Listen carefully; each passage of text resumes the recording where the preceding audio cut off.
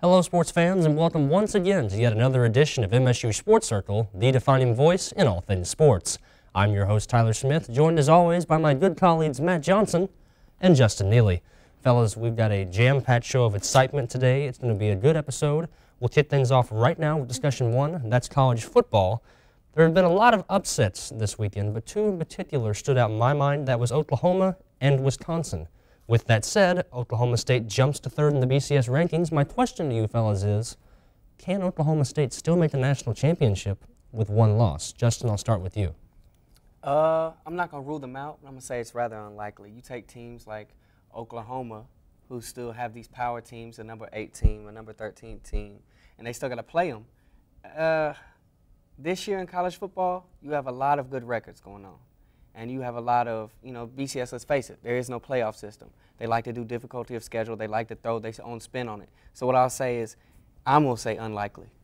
All right. Now, Matt, with hearing that, what do you think? Can Oklahoma still do it, or are they just going to fall on the wayside and do it to a BCS bowl that's lesser than the national championship?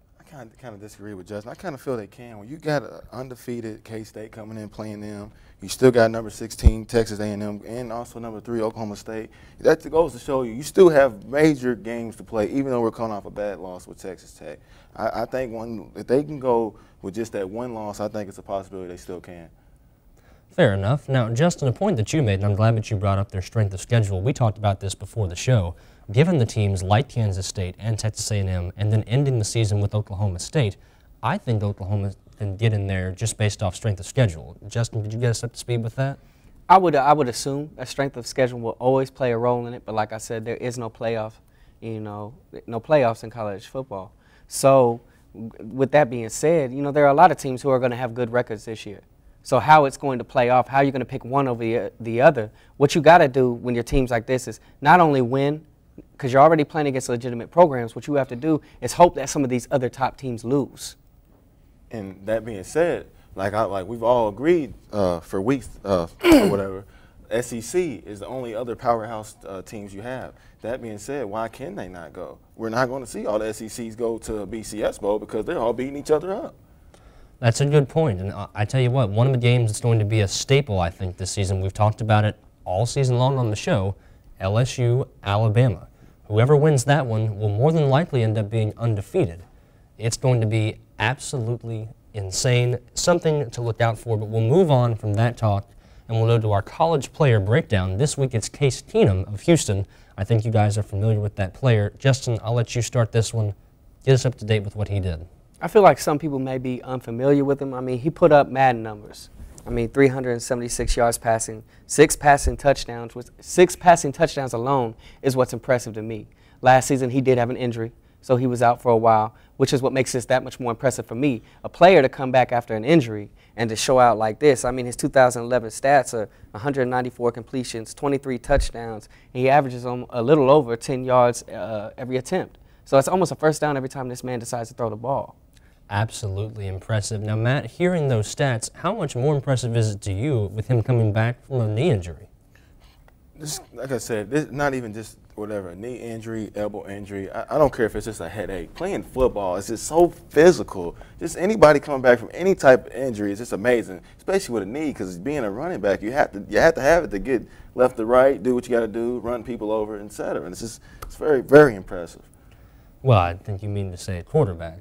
But he does do some running, but not on the knee necessarily. I think that'd be a little tough for Case Keenum. I think what it is, he's so good. I see him playing everything. I call him an all-purpose player, you ask me. Just very impressive football player. All right, fair enough. Now, with that said, guys, do you think that Case Keenum might be one of those sneak-in players to the NFL draft? I feel like he's one of those players that could sneak in, but he's definitely one of those players that will have to go to the right program with the right coaching and someone willing to give him an opportunity and actually work with him. All right, fair enough. Well, that's going to wrap up our first segment. We'll go to commercial break and be right back here on MSU Sports Circle. Crumpled old dollar. Remind yourself to always bring your Eagle card.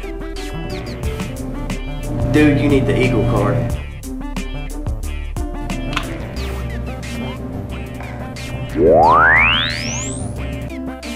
Always keep Beaker Bucks loaded onto your Eagle card just in case. It's the fastest way to make all of your on-campus purchases. So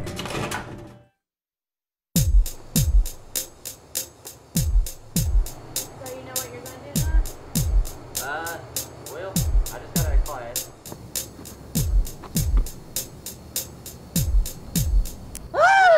Hey guys, there's a Halloween costume contest going on. You want to go? Yeah. Oh yeah.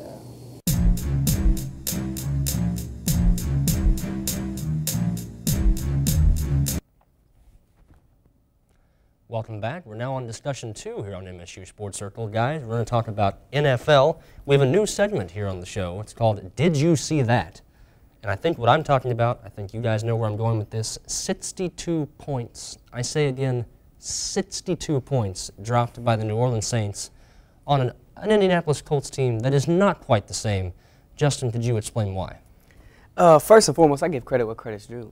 Drew Brees did his thing. He had 325 yards and 5 touchdowns. On the other end, I feel like the Colts have embarrassed themselves, let down the fans, let down the NFL. I mean, they put a bar for us to expect what Colts are going to do. I'm not going to call them the Indianapolis Colts. I'm going to call them the Colts.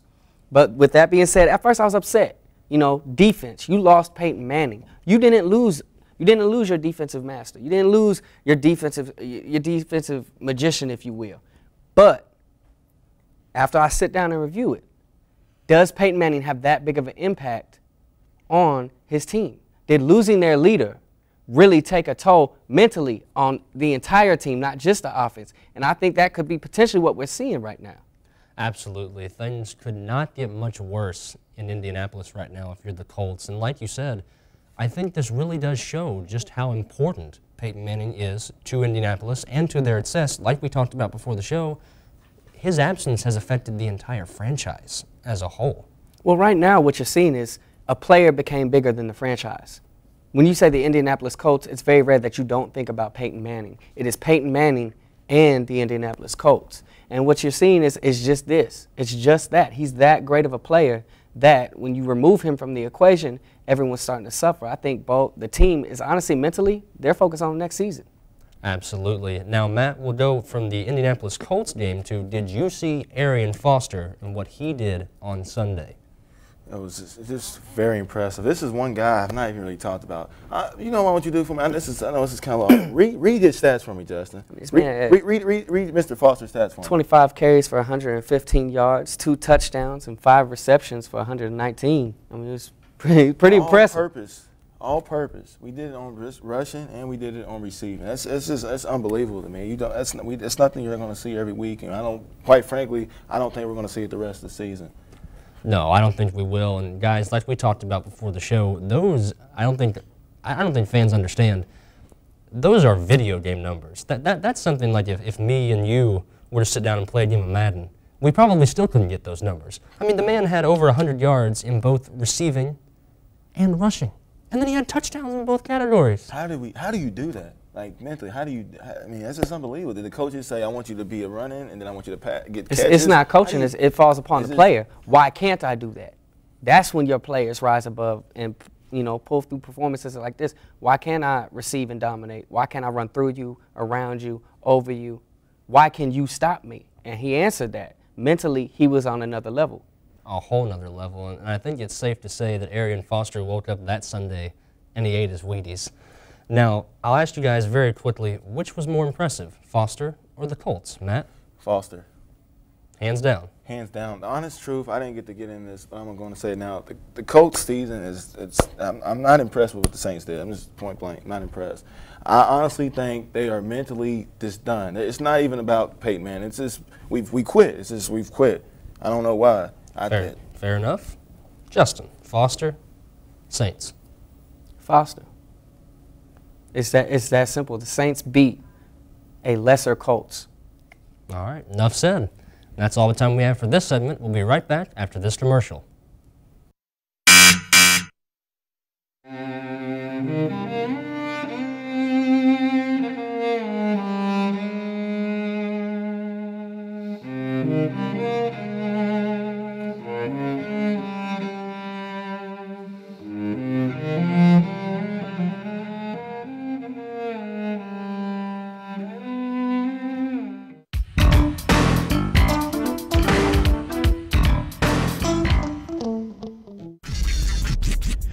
got some homework and you need a place to go. When you're working on a project and your computer is slow, there's a little place on campus that I think that you should know about. The first story of the library is what I'm talking about. Walk past Java City and then you will see the new commons area is where you should be.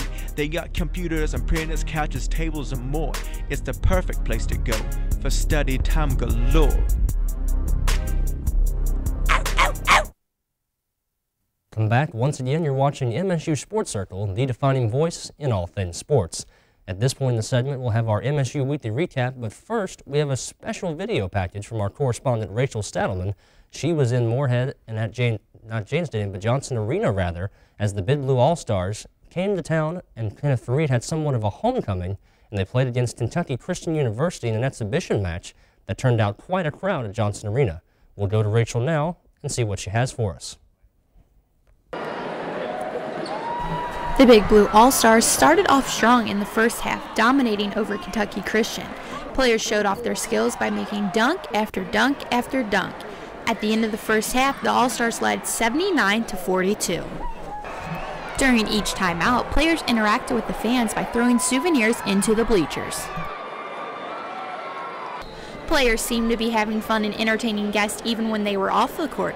K-Time stole the show from announcer Tanner Hesterberg in the second half when he grabbed the mic and started announcing the game before he was put back into play. The All-Stars continued to dominate in the second half, with Cousins and Fareed leading them to a 147-110 win over Kentucky Christian University. After the game, New Center caught up with some of the All-Star players. What has it been like experiencing this with all the other players? Just give us a chance to go around and meet the fans again. That's happy for our fans to come out to support us. How do you like Moorhead? It's good. I mean, Kenneth Fareed, it's kind of like his homecoming thing. Yeah. It was exciting to see him do well on the court and come out and see his hometown win. Playing on this team with all the other players. It's been a lot of fun. We get to go around the state and just give the fans a show, and it's been a great experience. And are you excited for hopefully the NBA lockout to end and go play for the Pistons? And yeah. I know Tayshaun Prince plays there, so that'll be cool. Yeah, I'm definitely excited to just get ready to play, and hopefully they can resolve it as soon as possible. Thank you. Thank you, Rachel. And now we'll get into our MSU Weekly Recap here in the studio with our correspondent, Devonna Lee. Devonna, we'll get right off into it. The MSU Eagles had another heartbreaker on homecoming against Dayton. We lost 30-28. Can you tell me what's going wrong? Do you really want me to? I do. I might hurt somebody's feelings, but it's ridiculous. Totally.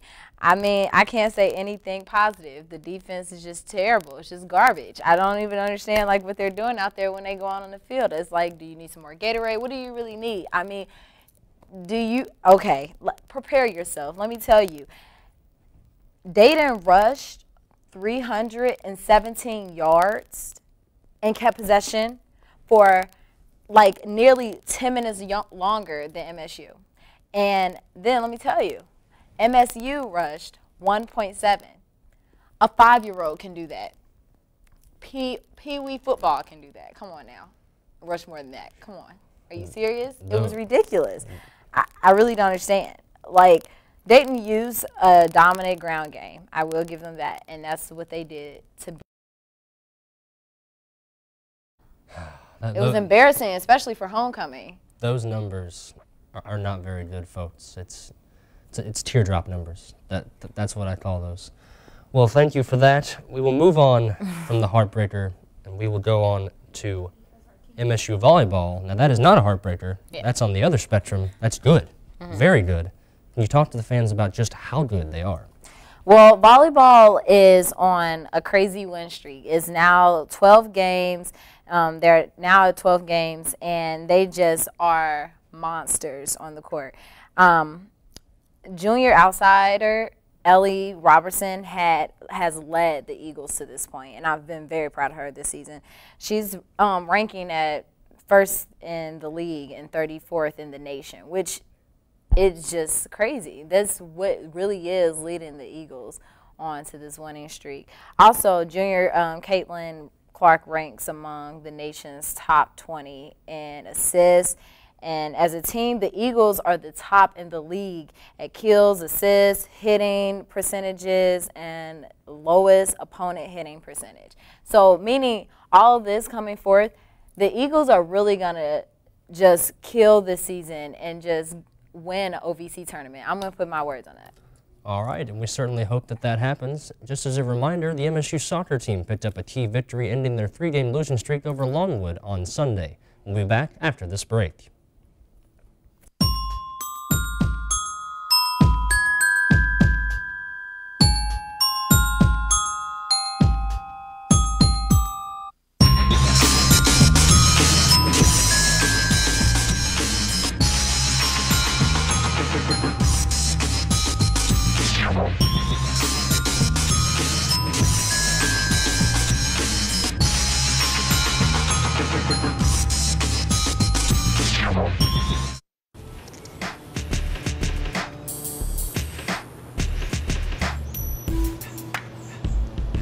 Hey man, you're not supposed to be smoking on campus.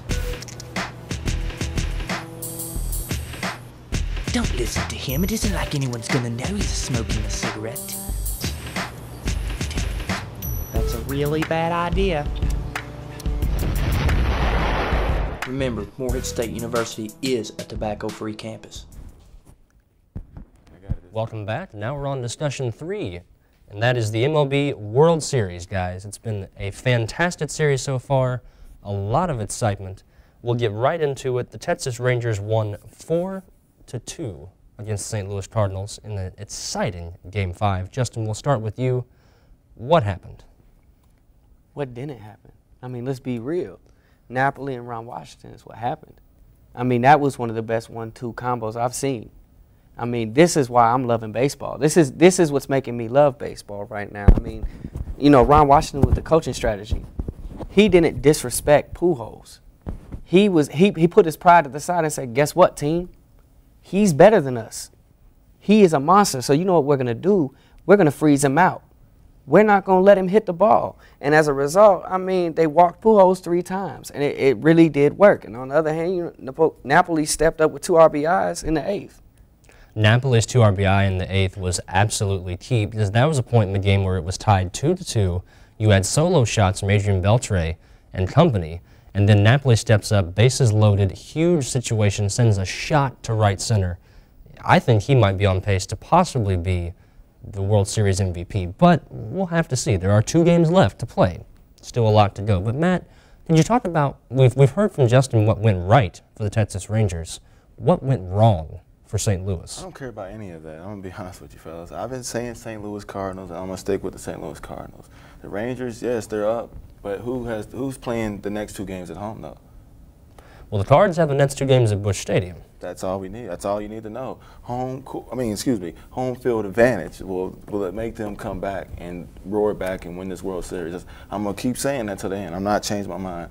I really feel this way. Now I hear your point, but I have to ask you, though, you're saying the same St. Louis Cardinals that left 12 runners on base, could not capitalize at all on their scoring, had botched plays with 2 caught steals, and then could not even get their coach to communicate properly in the bullpen to bring the right guy in to close things out, is going to win back-to-back games in Busch Stadium against the Texas Rangers team that has momentum. Things happen, and that's what's going to happen. They're going to gain the momentum back, and they're going to come back and win this. I really do.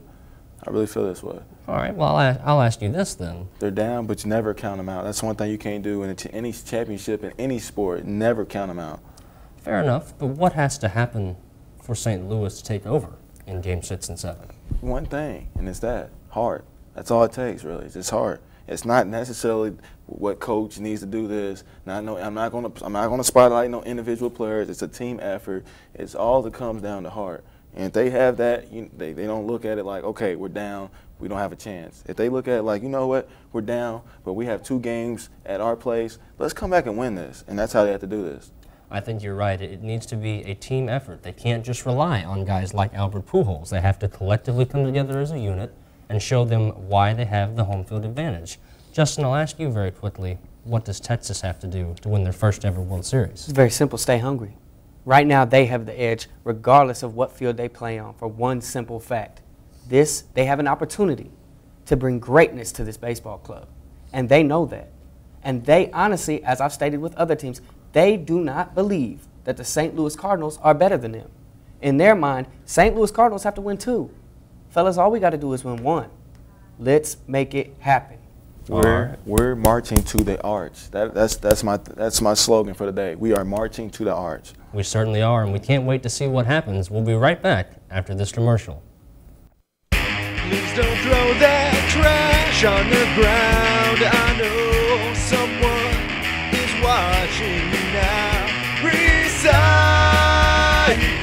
man, recycle man. Please take care of all your waste in a responsible way. Recycle.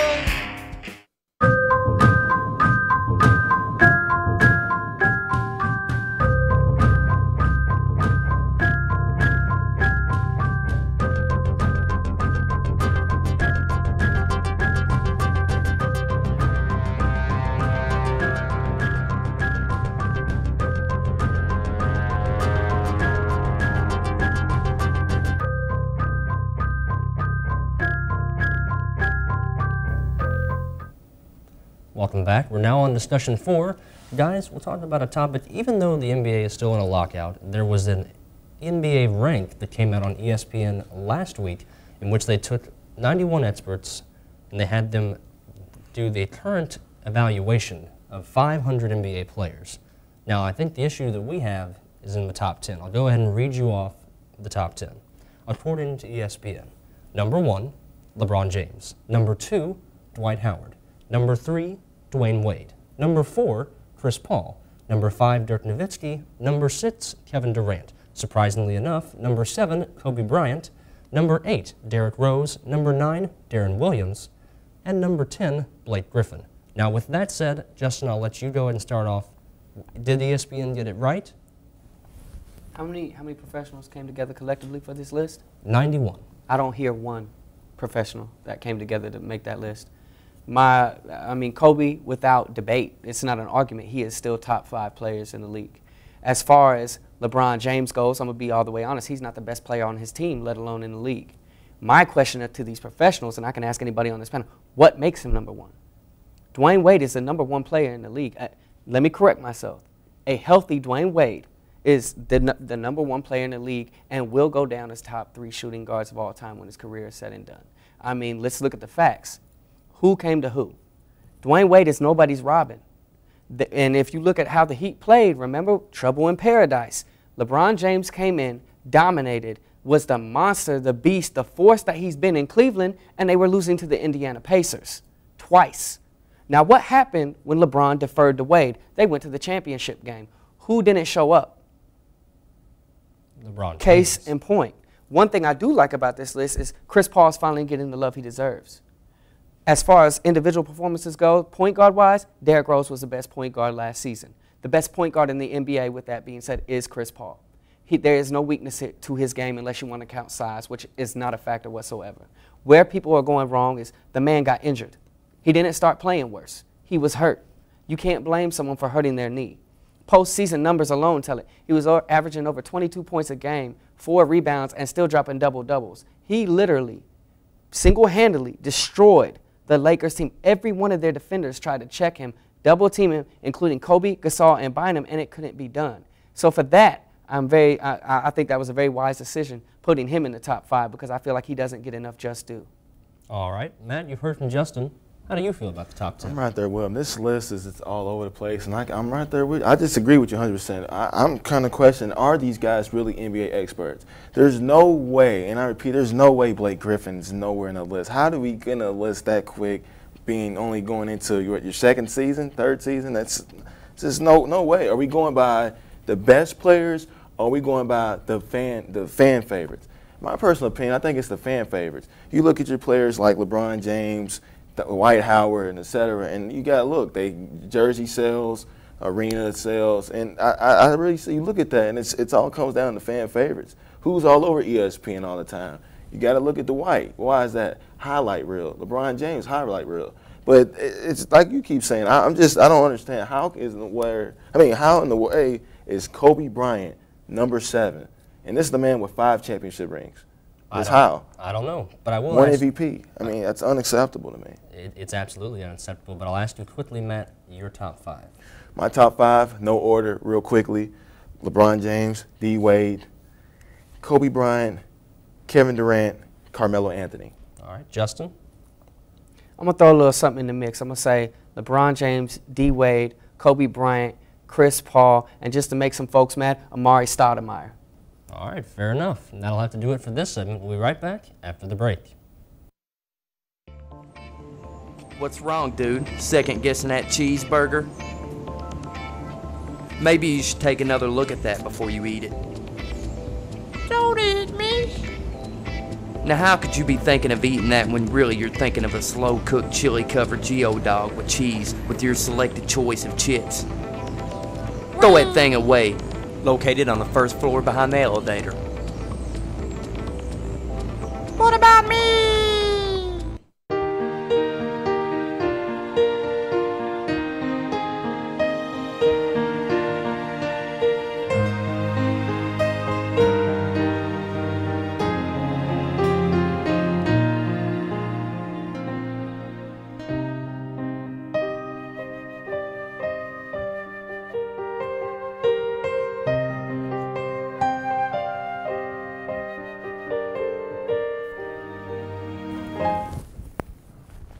Welcome back. We've come to a close yet again here on MSU Sports Circle. We have interesting closing segment topics today. Matt, we'll start with you. What do you have for us? I'm going with this college conference shuffle. It was breaking news, as we all heard today. West Virginia is now going to Big 12. I found that very interesting. You already have Syracuse gone, and you have Pittsburgh gone to the ACC, and you have other teams maybe looking at in the Big East to leave, like UConn, U of L, and et cetera, and maybe replacing them with Central Florida, Air Force, Boise State, and Houston. I mean, where is the Big East going right now? I'm just really confused. I'm just as confused on this issue as I am with the NBA lockout, what is going to happen. I'm really just sitting back and just seeing who's leaving, who's going to stay, what's going to happen. Are we going to crumble? Are we just going to come together as 1, 2, 3 big mega conferences? I don't know. Time will tell. I think that's a good way to put it. Only time will tell. And I think the one thing that I've noticed, a lot of the coaches have been talking about these conference shifts, and the way that I see it and the way that I think the coaches see it, it's something you're going to have to get used to. Like you mentioned, mega conferences, having 16, 14-team conferences. I really think that that's going to be the future of college football. It's going to be maybe 8 mega conferences. You really need to. 'Cause I mean, real quick, Central Florida, Air Force, Boise State, those names are, no offense to the university, no offense to nothing athletics there, but they don't bring no firepower to a conference like the Big East. No, they do not. Now, Justin, we'll go to your closing segment. What do you have for us? Now, NBA fans can relax just a little bit. Even though we have no season, that has not stopped the players for putting on high-talented, high-profile type pickup games, if you will. There are 2 players in particular trying to bring 2 to the people. LaMarcus Aldridge is trying to bring 1 to the Rose City. On top of that, you have Allen Iverson actually trying to organize a 2-day monumental for the fans. Without a doubt, it will be a huge statement if Allen Iverson can get some NBA players to come out to Vegas, a wonderful venue. Well, that's going to wrap things up for us here on MSU Sports Circle. For Tyler Smith, Justin Neely, and Matt Johnson, we say thanks for watching.